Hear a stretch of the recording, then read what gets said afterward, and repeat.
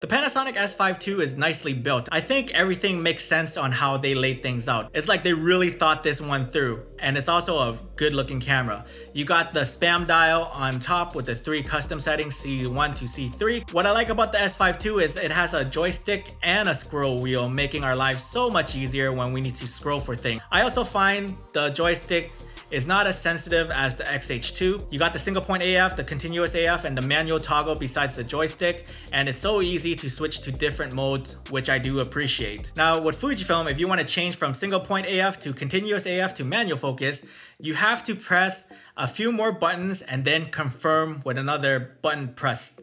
And that's already too many steps in my opinion.